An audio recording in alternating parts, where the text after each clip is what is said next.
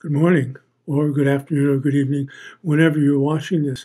We now take the time to focus on the Lord's Supper. It's often a time of meditation and thinking and remembering who Jesus is and what he's done in our life. This week was tax week. I had to write out a check to Uncle Sam.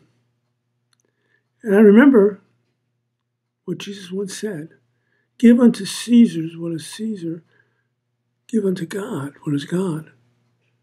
I thought about what that might mean. What does God want from me?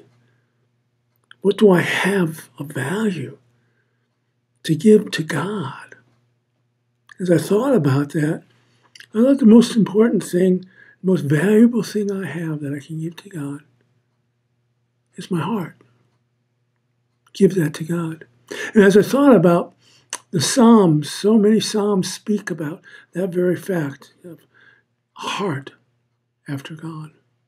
And for today, I'd like to talk and read Psalm 23, where it speaks about a time of celebration, a time of remembering God and what he's done in our lives.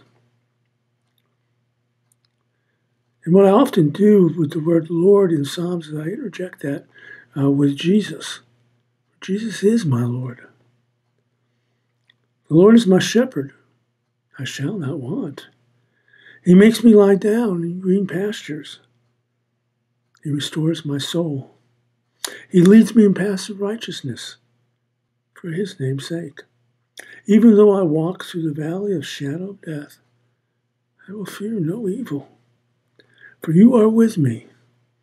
Your rod and your staff, they comfort me.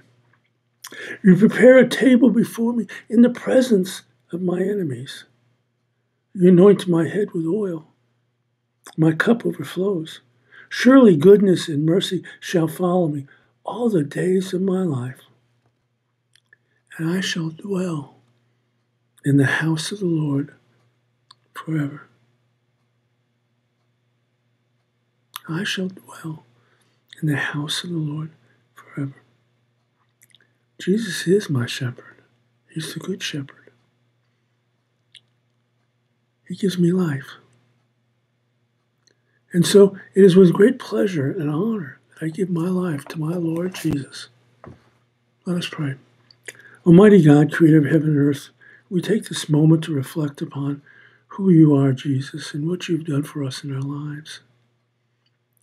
You are our God, and we are your people. And this day, as in every day, I offer you the most valuable gift I have, and that is my heart, that you may dwell in it, that you may shape me and mold me into your image. We thank you because you care for us. You laid down your life for us. For no other reason, because you love us. And we thank you, Father, for the Spirit that dwells within us. And ask you to forgive us of our sins and our unrighteousness.